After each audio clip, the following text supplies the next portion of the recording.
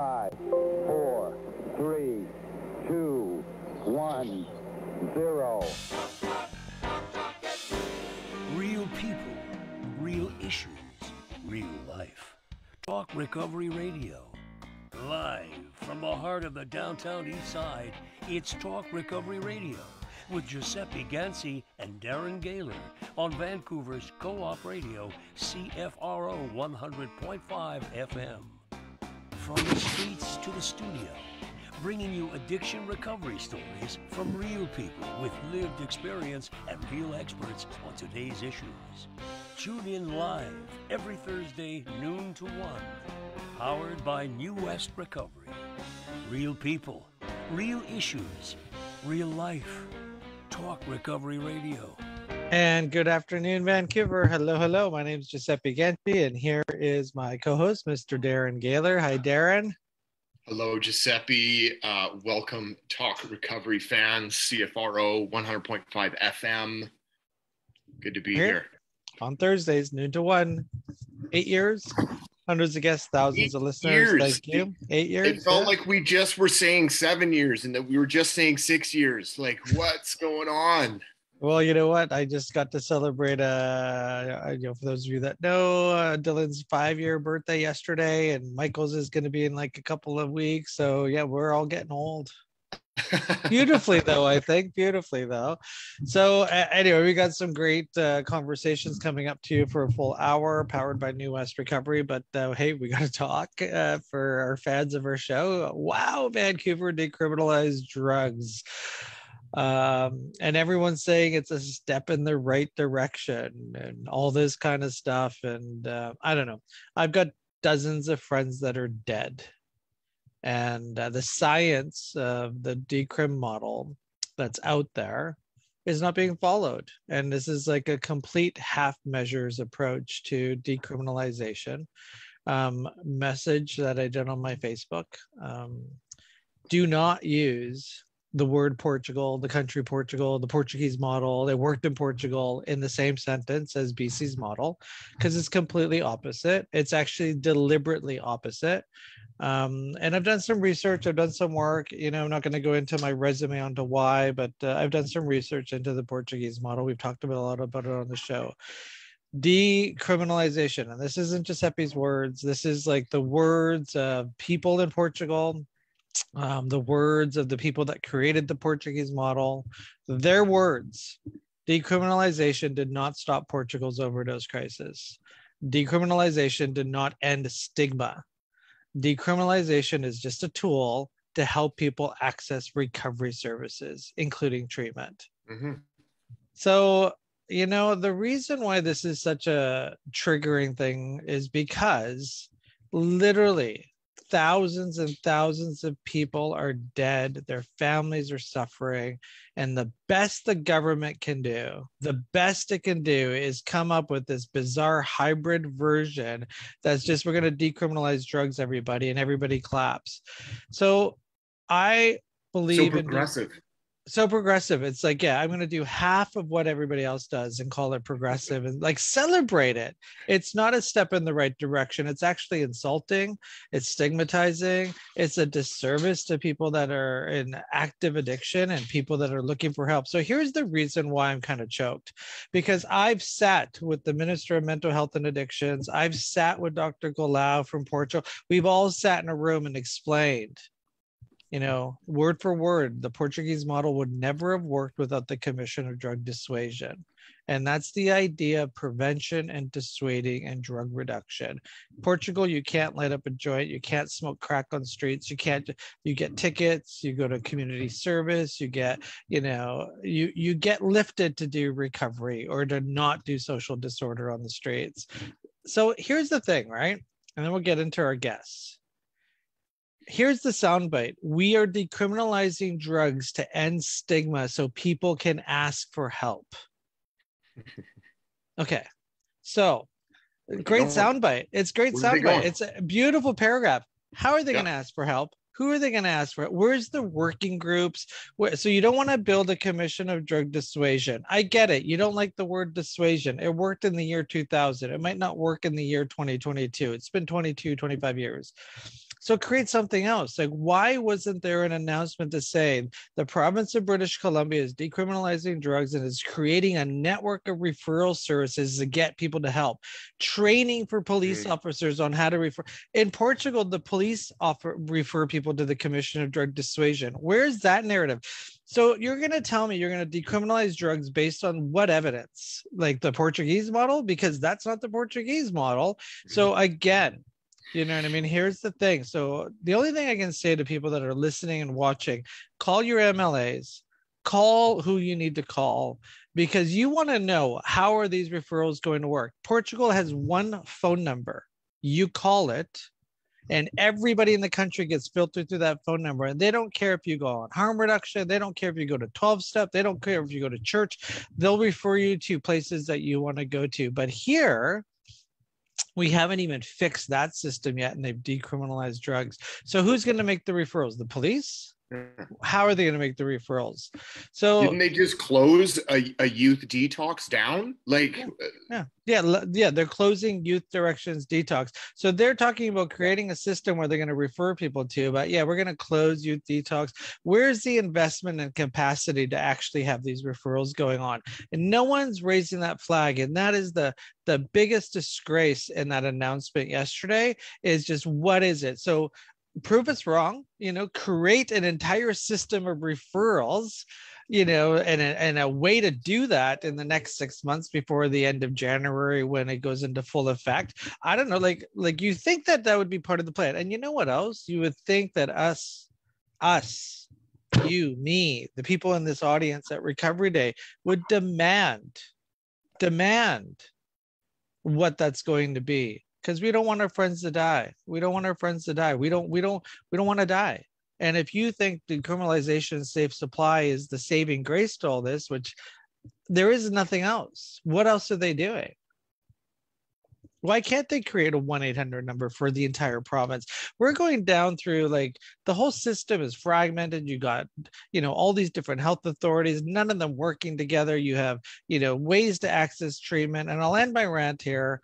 Friend of mine in jail, asked for help. Impossible to get him into a funded bed. They sent him to an SRO, got him on safe supply within a day. He's gone now. Nobody knows where he is. But to get him he called, hey man, can I get in? I need help. Couldn't. You couldn't even take him because of the bureaucracy. It has to get an assessment by a psychiatrist, has to do this, has to do that. But you know what? We'll send him off to an SRO, and he's gone. He's absolutely gone. So tell me, Sheila Malcolmson, how your little cute line about how they're not going to get arrested, we're going to refer them to services, is actually going to work. Yeah. You're not wrong. I mean, agree, disagree. Just look at but it's needed, Yeah. I mean, who needs to be, charged criminally and thrown in jail for an hour's worth of dope? Like, and when's the last time that's happened? Well, that's it. I mean, I was using over 16 years ago, and I wasn't being, handcuffed, put in the backseat of the car, driven to the jail, report taken, paperwork done, court date. Like, that hasn't been going on with a flap of powder in a pocket for quite some time now. And for those that have, I mean, I guess it just comes down to that, the discretion of that police officer that, charged you for 0.4 grams of weed in your pocket, right? Like, I mean, it's just a mess. None of it makes sense. Yeah. And as you say, this statement of, the point of this is to relieve that burden of the court, of jail, of criminal records, but what to provide what? That's the question out there being posed. Where is this help? Where are the beds? So to think it's impossible to be ready to make an announcement of how this referral service is going to work. I mean, changing drug policy is pretty monumental. decriminalizing drugs. It's a big thing, and it needs to happen. But Alberta announced yesterday that they created an organization called Health IM, which is going to train police officers on how to refer people to recovery-oriented systems of care with money to back it up. So like this isn't impossible. Like this is something that we can actually do. But I'm really skeptical why it's not the number one priority. It was in Portugal. They didn't decriminalize and then, we should create this commission. It's like, we're going to create the commission. We're going to decriminalize all at the same time so we can get people into the help they need. Yeah. But it's different here. We just somehow, Canadians really like to screw up the way harm reduction was intended to work. And I say that because my own personal experience, and I don't care if you agree with me or not. Like, I know when I use drugs, I didn't care if they were legal or illegal, and I doubt you did either, Darren. And I don't see how this is actually attached to the overdose crisis. Like, I cannot make the attachment from decrim to Dr. Colau and everybody we talked to Portugal, they said decriminalization had nothing to do with overdose rates. Well, it can't. It can't. Like, just take a moment right now and here's the thing, Sheila Malcolmson. If I don't get arrested for the dope in my pocket right now, how is that saving my life? How is that preventing me from an overdose? Everybody in BC knows that too. They all came to the conferences. They all met with Dr. Colau. They met with Nuno. They met them all. They all know that. So it would be nice for someone in Sheila Malcolmson's position to stand in front publicly on TV and say, look, I have no idea what the solution is. Yeah. And everything we've done so far has not decreased the amount of deaths per month. And I would like to, build a conference and build meetings and talk and take conversations with those that have ideas, and I want to gather them all to see what's best. And it's just like, we've got this new great idea that's going to help. It's going to save lives. No one said what we're doing isn't working. No one said what we did 5 years ago was bonkers. Like, no one's saying that. It's just like talking out of our butts. Like, we know what we're doing. I mean, so support decriminalization with some type of response in solving how people access recovery-oriented systems of care.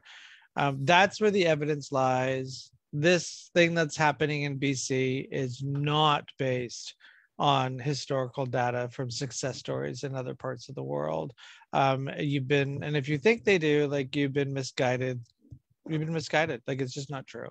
So you're listening to Talk Recovery Radio.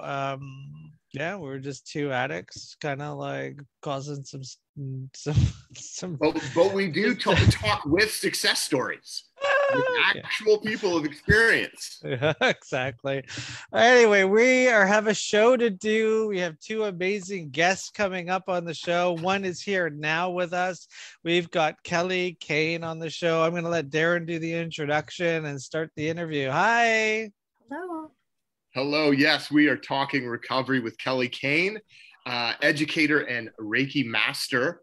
How are you? Which doesn't really give it justice, I don't think. I mean, obviously, you've been a reading specialist for grades kindergarten through 12, same school district since 2003, a gifted empath. I mean, working with kids in all different demographics and paths of life. And then you were in a car accident, like a brutal car accident, and left you basically square I don't zero. have any audio. Oh, she's not able to hear us, Darren. Oh, no. I don't have any audio. Oh, no. I can't hear you. Okay. We can hear you. She heard us before. Yeah. Volume, do you have mute? Yeah, she's not on mute. What about her computer mute?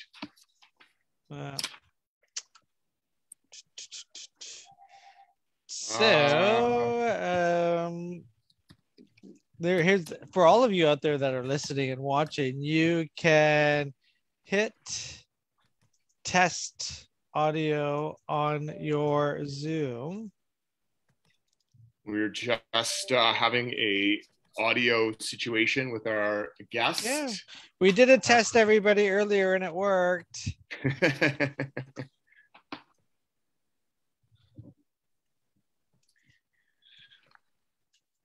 Yeah, well, we don't want to leave I know, the interview. We want to just give it a chance here. So again, this is Co-op Radio 100.5 FM.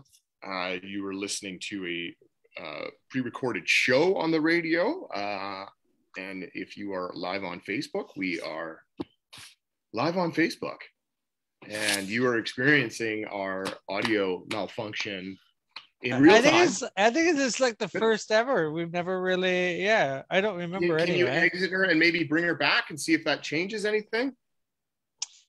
Well, I don't want to lose her. We'll put her in the waiting room.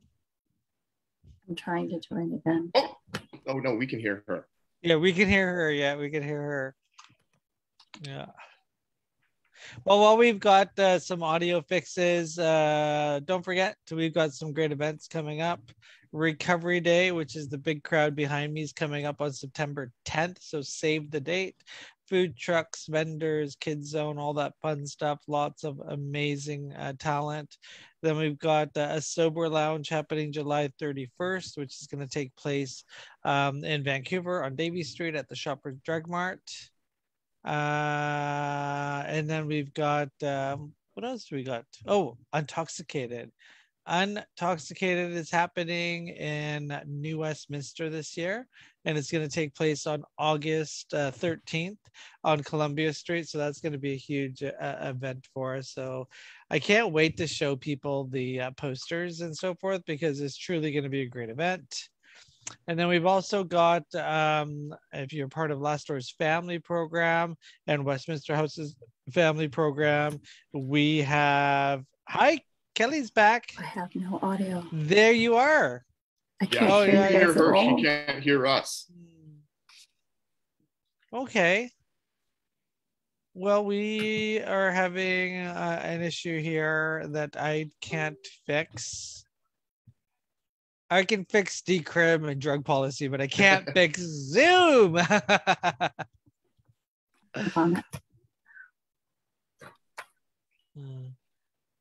I can she can call in. I'll just give her the phone number and she can call in. How does that work? Zoom. Let me get the phone number. Thanks for being patient. You're probably sitting at home with popcorn watching this, being like, look at these guys. Let's go into this and let's give her the phone. Oh, there's no phone number. Yeah, this is just a yeah. No. So what's happening right now is our guest cannot hear us, but we can hear her, and we're just trying to sort that out. I guess our second guest isn't lined up, eh? We could maybe do a yeah, I don't know. I could probably use okay. I could probably give him a text and she's gonna try using her cell phone. Or her, Kelly's iPhone. I just got a new person to come into the meeting. Hi. Can you hear us now? Do I have you finally? Yes. What's that? Yes, we have you. Wow, yay. We got you twice now. Yeah, did you see that? Like, no, I sat here for 30 minutes to make sure nothing went wrong, nothing at all. And I did not get on. So of course I would sit there all that time. I'm so sorry. Like, it's okay. This is okay. I mean, we've all been through way worse and tougher times, and with much more stress. To think that this is anything comparable to that. Yeah. Do I get points for like thinking on the spot and keep trying? Like, exactly. Well, that was good. Exactly. That was good because we were trying to give you, some pointers, but all the while realizing you can't hear us. I could not hear you. And I was Yeah. like, no. And the teacher in me was like, this is not going down like this. I did not sit here for 30 minutes for it to go down like this. We're going to Right fix on. this. Woo. No, I'm you Well, did. we're here now. Yes. We're here now, and I'll just, say we're here to talk recovery with Keli Kane, educator and Reiki Master. Welcome to the show, audibly and all other ways. We're going to talk pursuit of happiness, acquiring happiness, finding happiness. We're going to talk recovering from all aspects, as your experience details here, physically, mentally, psychologically, emotionally, spiritually. So let's start, Keli, with this accident that you were involved in 2014, I believe. Yeah. Brutal accident. Lost the ability to form sentences. You dealt with a traumatic brain injury, torn shoulder, neck trauma, medications for pain, injections, neurofeedback. How do you come back from that? Like, this is the story, isn't it? I mean, you literally say here, like how angry you were that you'd lost your identity. What was that like? Oh, I was ridiculously angry. My psychologist actually referred to me as a wild bucking black beauty because, I have that I'm not going to quit mentality. Obviously, that's how I got everything back. But, I worked really hard for that career for it to be taken, by someone's, lack of better judgment, So, I was very angry. I lost my sense of humor. I couldn't process things. Deemed mentally disabled for 1.5 years. So I tried to return. Mentally disabled as a result of your injuries. Now, given that diagnosis at the time, in comparable situations, was that a permanent diagnosis? Was there talk or potential that you realized of not being mentally disabled for the rest of your life? Or, what was that? What were you told? That was the part that was really adding fuel to my fire. Like, of course, there was pain that I had going on with all the therapists that I was seeing.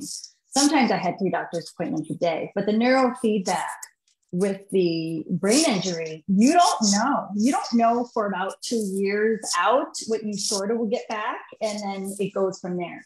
They say after the 4-year mark, you see what you're left with.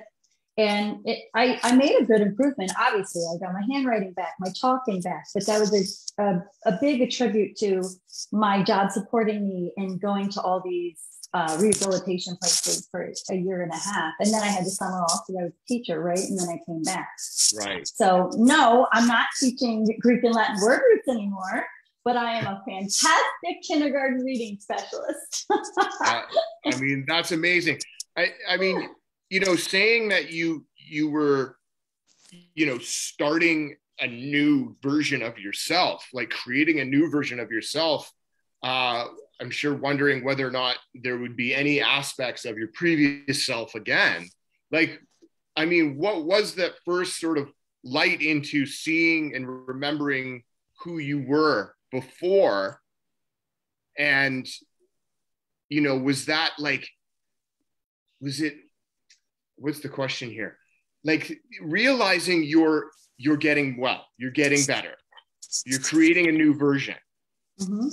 Was it inspiring or the opposite when you started to feel like, the old versions of yourself? Like, did you want to just be, creating a new person? Like, what? I'm just trying to imagine this process. At the time, I did not want to create a new version of myself.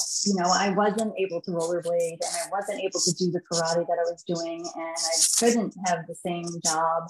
And I wasn't understanding, I couldn't even understand a joke. So no, I didn't want any of that. It was very hard. So piece by piece, I had to keep going to each doctor and I learned, how to rehabilitate, but I also had a driving force. I had a 7-year-old son at that time. So I was pushing hard to get my job back and be that mom. Like, that was not going to be stolen from me. And I also had on hand the task of taking care of my parents. I was their power of attorney. So as I'm getting better, they were both dying at the same time. So it was like, hurry up, speed up to heal so you can go help your brother and sister and help them. So I had some driving forces. And also driving forces to remain in a victim state, right? Like angry, resentful, blaming, which, when you hear of the story, of the drunk driver, doing this to someone or someone, in your family, like the potential to just, want to see them punished and not having healing until they have the severe consequences that they deserve. Does that have anything to do with the personal healing process? It absolutely does. Because if you can't, forgive that moment and move forward, it's going to eat you alive. And I sat in it for a very long time. I had to decide for myself, it literally is a day-by-day process to try and want happiness. Happiness is a state. So you have to want it, and it takes perseverance because you don't always want it. You're sad, you're depressed. I don't want to get up and walk. It's painful. I don't want to go to 3 doctor's appointments today. I just went to 4 yesterday. It was a very frustrating battle. And that went on for a long time, where it's like pulling one of the 14 specialists off. And now we're down to 8, and now we're down to 6. And so you could see these increments of healing. But I had to really just learn how to be okay with what I could do. Right. You know what's interesting here, and I want to get into another piece on your bio here, but it's interesting that addiction is considered a brain disorder. You're lucky if you get a counselor. You're lucky if you get a counselor. But it's interesting how we treat different illnesses. They say addiction's a healthcare issue, but when I was, needing help, I didn't have 4 appointments a day. You know what I mean? It's just like, it was hard to even see anybody that even, other than a 2-minute script writer, which are dime a dozen these days. It's interesting how we treat addiction and how we treat other health issues. And I think that's one of the main things of our show is we like to point that out. Like, if you're listening, it's just like, if you have heart disease, if you have blood cancer, if you have diabetes, the gates open to healthcare. You have addiction, and it's like, you got 3 minutes. What's your problem? Here's your script. See you later. Unless you get into like private healthcare and all that kind of stuff. I want to talk to you about Reiki. It says here you're a Reiki master. So, I went through my phase with Reiki. I was like, that's ridiculous. And then, I needed to, I went and got some Reiki done, and I was like, that was amazing. And, I had my own personal experience with that. I don't really do as much Reiki as I'd like to do because I just, back into that don't have time thing. So for those of us that are joining us, what is a Reiki master?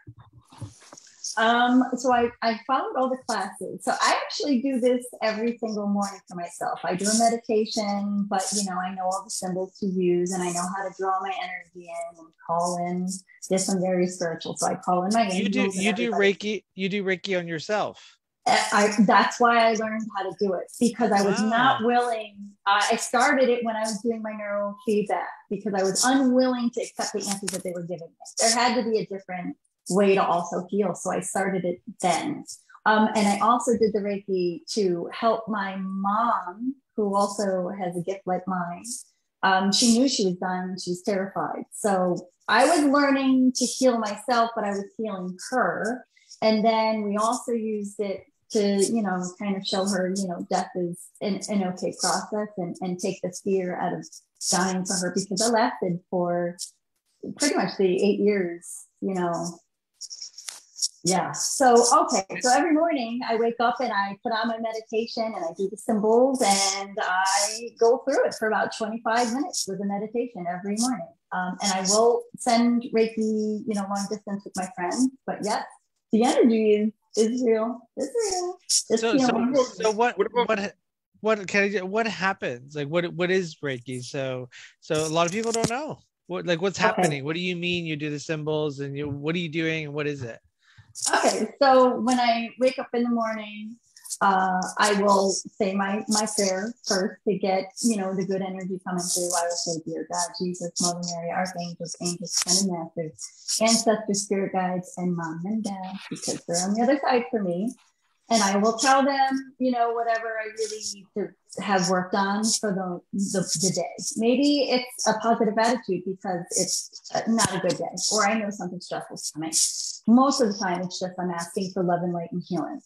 And then I will put on a meditation. Anybody can choose their meditation. I happen to use the Dorian Virtue chakra clearing meditation that I've used for 8 years now. I started with that, back then. I don't want to change. It's like sometimes things at work, you don't want to disturb it. So I'll do different meditations during the day or night, but in the morning, it belongs to the chakra clearing one.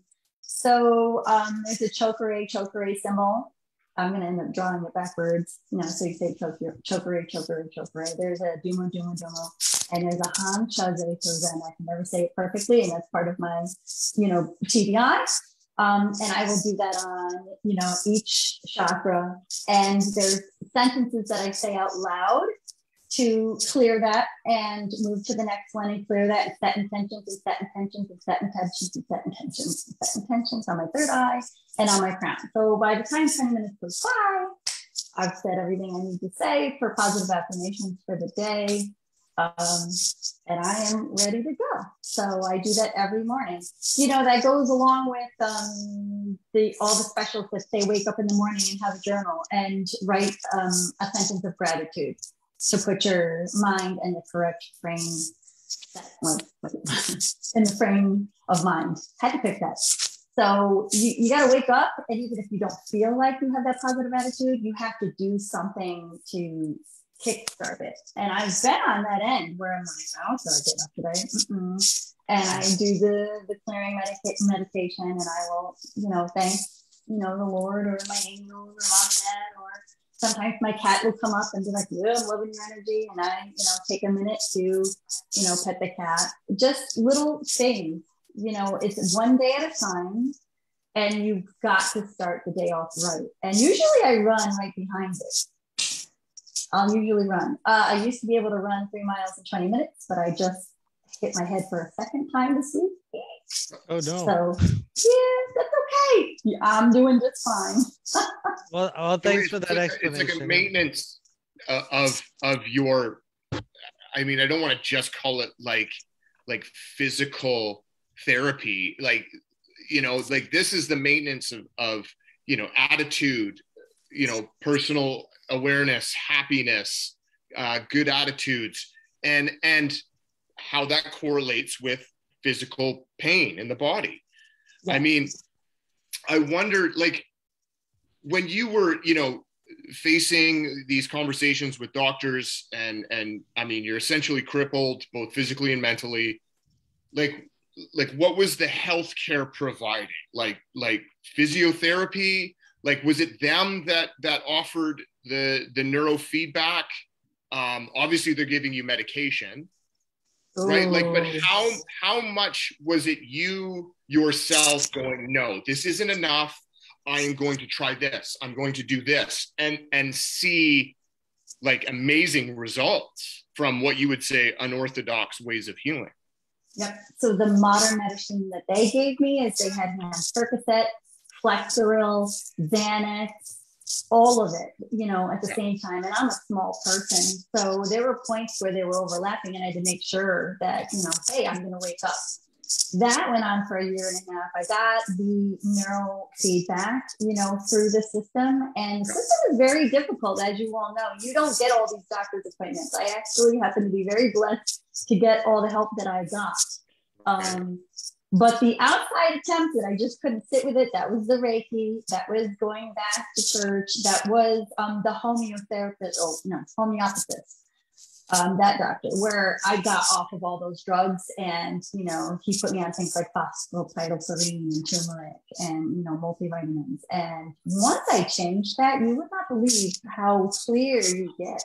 So you're not currently on any medication that was given to you at the time? No. And if it wasn't for your own determination, do you think you would still be? Quite possibly. And why aren't you on medications? What's the piece that wanted you to get off the medications? My child was young at the time, and like I said, I was a small person, and they were overlapping. And what happens is, you have these heavy hitting drugs going on, and there were points where I was afraid to go to sleep, that I didn't think I was going to wake up. So I would set the timer. If no one was home, I would set the timer on for an hour just to wake me back up. Or, I would have to say to my son, I'm going to take a nap. Can you come back in and wake me up? And he's only 8, and come in and say, Mom, are you getting up? Like this is forever instilled. And I said, I can't do this to my child. I don't want to feel like that.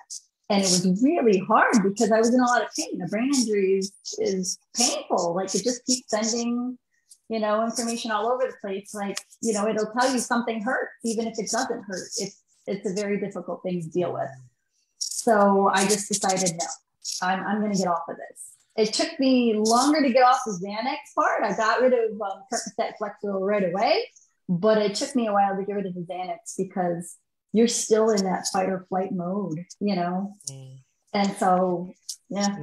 I wish we, had more time at the beginning there to talk more, because this is a big piece, with, people are just getting lots of medications, and there needs to be because your doctor doesn't have time to do it. He's only with you for a little bit, like education awareness, like how to, get off medications and no medical doctor is going to refer you to a homeopathic doctor when they think that now you're ready to sort of lessen the medication. Yeah. It's right. Your tolerance is building, and generally you're getting more medication. And if you're on, just, disclaimer, if you're on medications, it's like, don't go off your medications tomorrow. No. Like, everyone's got their own journey. And if you want to live your life, on medications, then by all means, you have that opportunity in this country.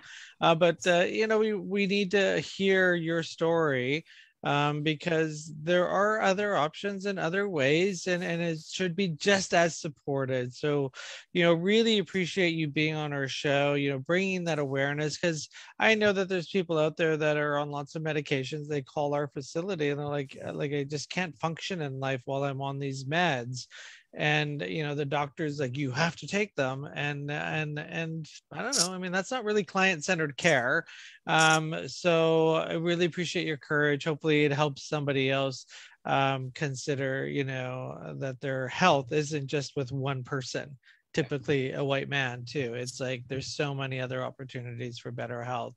And so let's get in touch with our man Jordan for another interview, because I think, if I'm been given one of those bad hands by life, like an accident or something like that, like where it's so easy to be a victim for the rest of my life and just do whatever it takes to avoid the pain. Like, you're the person I need to talk to about how do I become happy again? How do I become accepting of my situation and forgive who I so easily blame for my situation? Like, that is such an important conversation, I think, in all aspects of healing, because no matter what, we're all facing a very similar dilemma, as people in recovery from whatever we're recovering from whatever. Yeah, it could be cancer, it could be brain injury.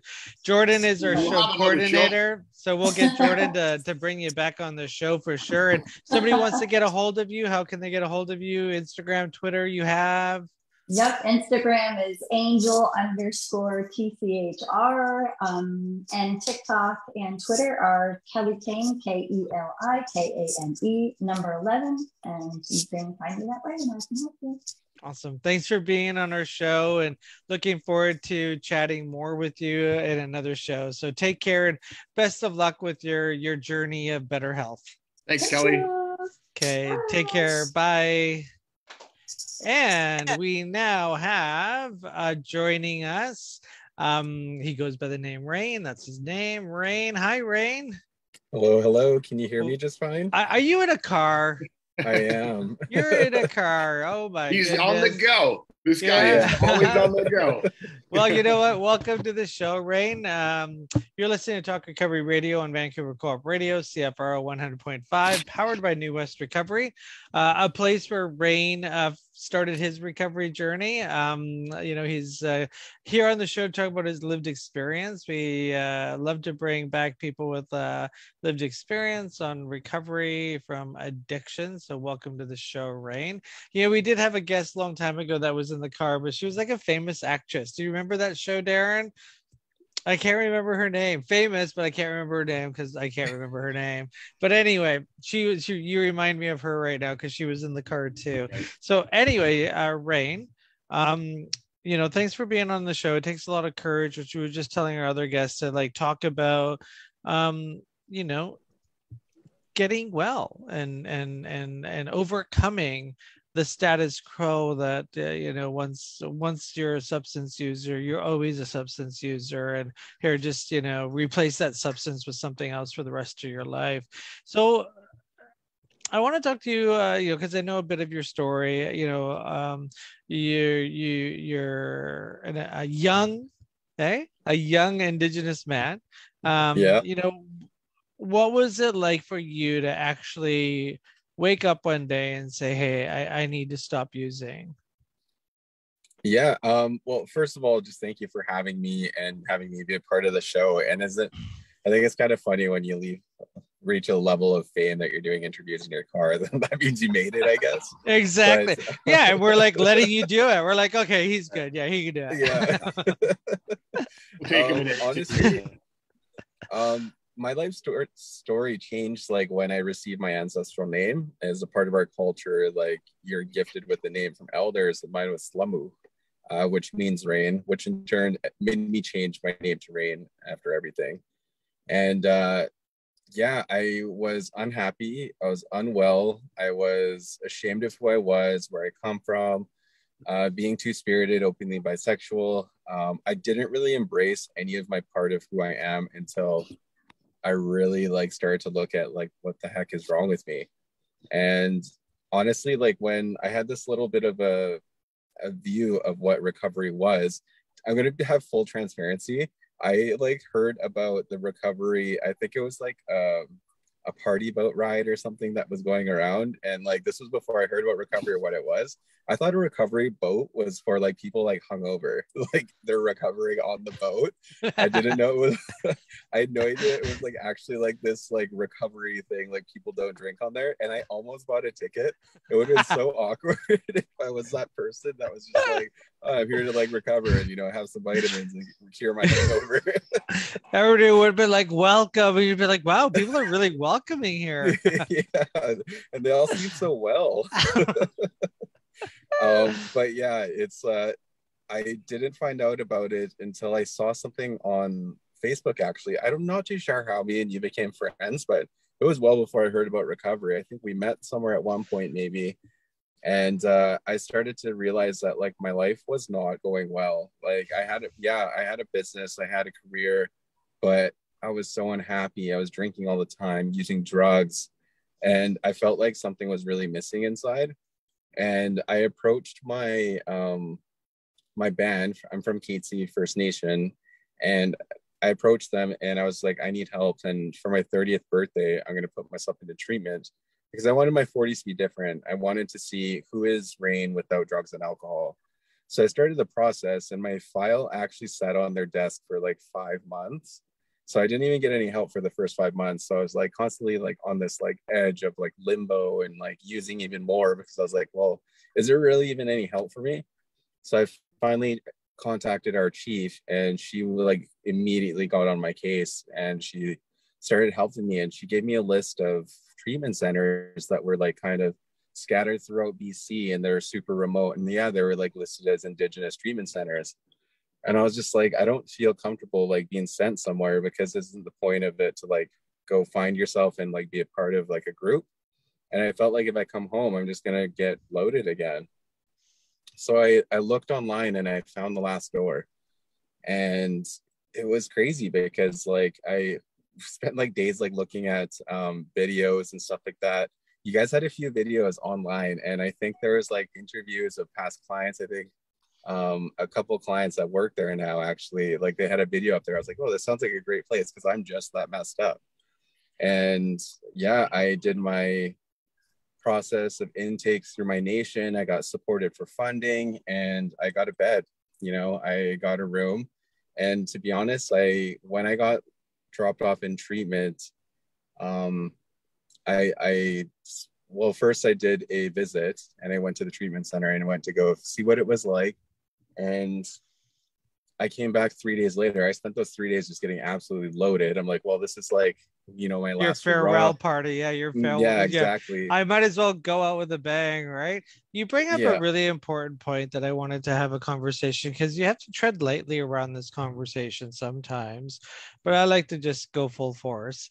A lot of people feel that if you're Indigenous, I'll say it, like, you have to go to an Indigenous program.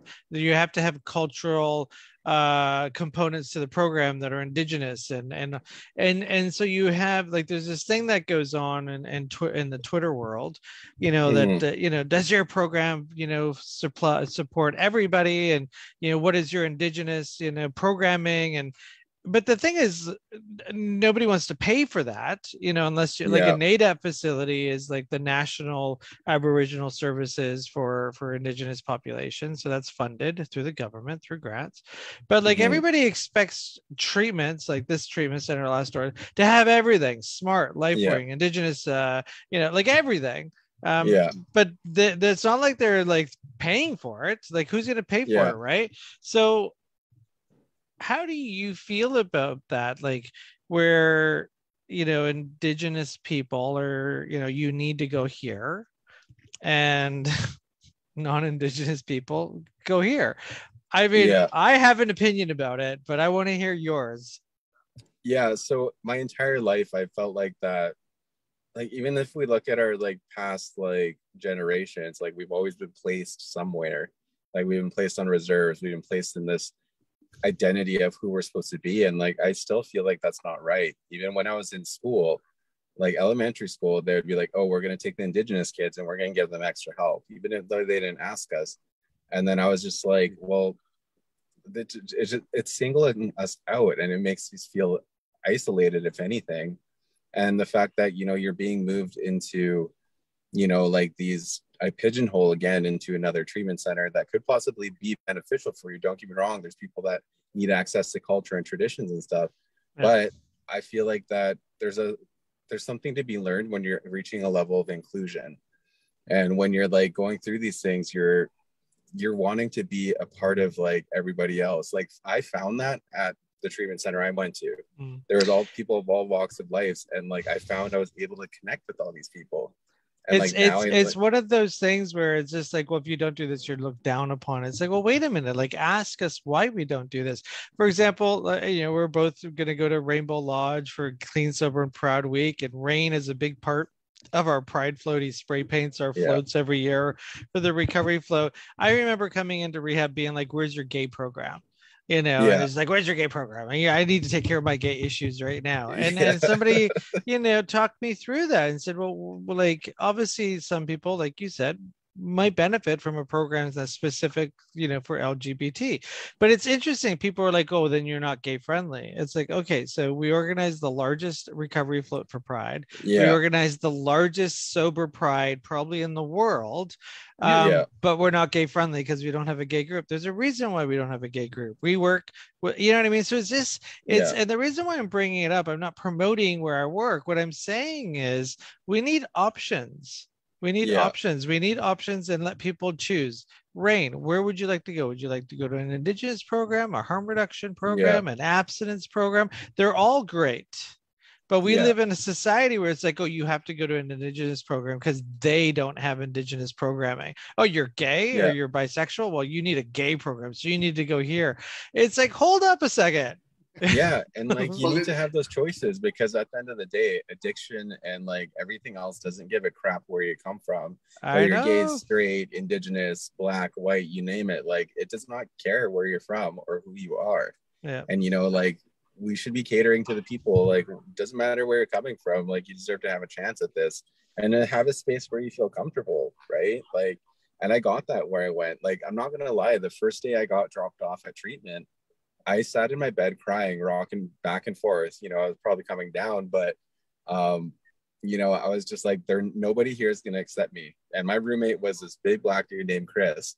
And he came out of the room and he was like, "What's going on? Why are you crying?" I'm just like, nobody here is gonna accept me. Like I'm indigenous, I'm two-spirited, I'm like crying. He's like, "Man, if anyone messes with you, they have to go through me first." I was like, "Oh, okay, I'll stay then." So I literally stayed because of Chris, and like I Aw. thank him for that all the time. But he helped save my life, and like I found my way. People didn't care. Like, yeah, it wasn't the fact that you were in the white man's heterosexual treatment center, but it felt like that, based on your insecurities and the shame that you'd brought in there, right? Yeah. And I'm wondering, like, you had to seek through your nation for funding. What was their perspective? Like the woman that helped you, or that got on your caseload there, like was there an offense taken by you not choosing an indigenous center, or was it totally supported, like wherever you want to go? It was, well, first of all, the case manager that was handling my file, and essentially my file sat on her desk for 5 months. She was fired. But You got her fired. I didn't do that. That was not me. I don't think she was responsible. But like I've always been an oddball. I've always been somebody that I feel like I don't stand out on my own. I kind of like, I feel like I make different choices and stuff like that. And treatment was no different for me. I didn't feel any sense of hesitation, because I feel like I've always been like a trailblazer in a way. Yeah. And like breaking down barriers. And I want to let other like indigenous people know, like, you don't have to go to an indigenous treatment center or a facility. Like you can do something different. Like so she just supported your personal choice. Yeah, absolutely. Like the chief, she like helped save my life. She backed me up 100% for all of this. And I thank her all the time for it, and it's a huge thing. So Rain, Pride's coming up. Yes, sir. So tell us, how, like, why is that important? Is it just a party? Like, what is it? Well, Giuseppe, you were like the one that like really helped me feel comfortable at like the place I was staying at. Like it was, and there was these options to like go to these meetings that were for LGBT people, and I started to be comfortable with being bisexual. And ever since I got there, I've been a part of, Clean, Sober, and Proud. And like you found out I was an artist, and I had an avenue to paint stuff, and I became a part of a team. And now I get to do that with recovery. I share about this in all of my school presentations. Like there's a picture of the Clean, Sober, Proud mural, and I talk about what recovery is in elementary schools, in high schools. And I'm sharing like, it's okay to like be messed up in drugs and alcohol, but there is answers to find it, like if it's not working for you, find that answer. And Clean, Sober, and Proud is like an inclusive area for people to be okay with being gay, straight, trans, you name it. And like you have space, and like you have somewhere you can go, because the gay culture is heavily influenced with drugs and alcohol. Like, like everything that I've seen so far or experienced was just like, if there's a party, there's gonna be drugs and alcohol and a few blackouts, and then you wonder why you feel like crap. Right. And with this a few program, blackouts, some blackouts. Yeah. So this year we're going to be building a recovery float again. There's a Facebook group called Clean, Sober, and Proud that you can look for in the search on Facebook, or DM us or whatever if you want to get involved. Rain and Tyler, we can't forget about Tyler. Tyler and Rain are artistes. Randy and Scott are the lead carpenters with Dave Leask, and we're going to put together the return of the recovery float. Because of COVID, we haven't been around for a couple of years. We've been doing murals, but this year the mural is going to be on a on a truck for our Yeah. float. So we're really excited to get back into that. We're not What's going the to let theme? anybody, can't tell. Not Top yet. Eh? secret. Yeah, that's you got to be in with the crew to know. Yeah, you got to be in with the I'm crew to glad you know. said that because So I almost spilled the beans. oh my god, no, not yet, way But too early. I should Yeah, ask say, yeah. because I got clean during COVID, so I didn't get to experience it, like all this cool stuff that's about to happen. And I've heard rumors of how great this event is, and like how many people it impacts, and how the float is pretty much the best one in the entire parade. Well, you know. I'm super excited to be a part of it, and just like to be standing and dancing for hours, you know. Yeah, in it's recovery. definitely a good time. So yeah, that's going to be coming up. The Pride Parade's July 31st, the return of the Pride Parade, and we'll be doing a recovery float in that Pride Parade. Everyone's welcome to come march with us, you know, and be part of it. And the whole goal is to remind people like recovery is not just stop using. Like recovery is life, recovery is fun, recovery is an opportunity to actually go to the parade and remember it and all that. And then we've got all of our events happening in the evening, and you're a big part of that, Rain, so I really appreciate you doing that. So you know, someone's listening to the show and they're struggling, and whether it's the mom, the sister, the family member, the uncle, or the person themselves, and they're from an Indigenous background and they just feel, you know, just not part of, and trying to find a way out. What words of advice do you have? And by the way, you know, your recovery story is a few years now. So what advice do you give somebody? What day is it today? Yeah, it was 2 years, 2 weeks ago. 2 years, 2 weeks ago. Sober. Yeah. So yeah, if you're struggling and you're out there and you're wondering, is there a better life for me? And if you have any level or curiosity of what is your untapped potential, you know, give recovery a try, whether that's going to a meeting, whether like go to one meeting, check it out and like try to meet some people, but continue to go to a couple or reach out to a treatment center and see what they can offer you, because, you know, they are pretty inclusive, the ones that I've seen so far, and, you know, like find what works for you. But all I know is for my own experience, life does get better, and you will reach potential that you had no idea you even had inside of you. Like right now I'm traveling the world. Like I'm going to Austria July 1st, like going for an artist fellowship. I'm writing a book with Staples. It's going across the country. My business is just thriving. And like, I would not be able to reach this capacity if I didn't have recovery in my life. And not only on top of that, like I have my family back. You know, I'm with my dad right now. He's like here with me, and we're actually like visiting some family for like a funeral and stuff. But like, you know, recovery keeps me like tied to everybody. Recovery keeps me going and stuff like that. But if you're seriously struggling, just know that you are loved. You deserve a chance at this world. And if you tried all the other options, at least try this before you like throw in the towel, because exactly, keep trying, you know, and keep trying, and keep trying. Yeah. So Rain is a successful artist. So Rain, what's the website? Where can people find what you're doing, where you're at? So my website is www.rainawakens.com. All my handles are Rain Awakens. Follow my story on TikTok at Rain Awakens. I do stuff on recovery, artwork, and what it's like just to be yourself. I'm a huge advocate of love yourself and see who you can be, you know? And before we end the show, and then I think Darren's got one thing he wants to add, but I just got to give props to your hairstylist, Chris B. Yeah. Just I'm looking at the hair, loving it. So I know Chris would love that. So you know, Chris B is becoming the next generation of hair extraordinaires. So good hair there. Good. I wish I had some. But good hair there. Yeah. Darren. I mean, I'm just like today's show. It just reminds me and inspires me of, you know, like whether it's the world that's been telling us that, you know, we're not worth it, and, you know, we don't deserve whatever, or if it's just ourselves, like that there's a way of self-actualizing, whether that's true or not, and deciding for ourselves. Like I love the, you know, you've honored the oddball, you know, that is you, and it's nothing to be ashamed of, and it's nothing to get rid of. It's only something to love and cherish, right? And sometimes we just need to know that there's other people that will love and cherish it with us, you know? Yeah, absolutely. That it's not just going to, you know, be the one thing that everybody berates when I walk into a room. And that might have happened. That might be some rooms that we walk into. But hey, man, let's find the other rooms where it's loved and cherished, and then just, you know, stay there. Absolutely. So, and stay, because you're welcome to stay. You're listening to Talk Recovery Radio. We come to you live every Thursday, noon to 1. Hope you like what you hear. And if you don't, we're still going to keep saying what we say.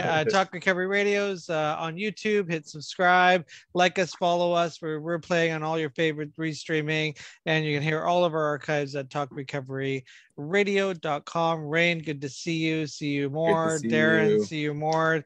Take care, everybody, and thanks, Vancouver Co-op Radio. Bye. Bye. Bye.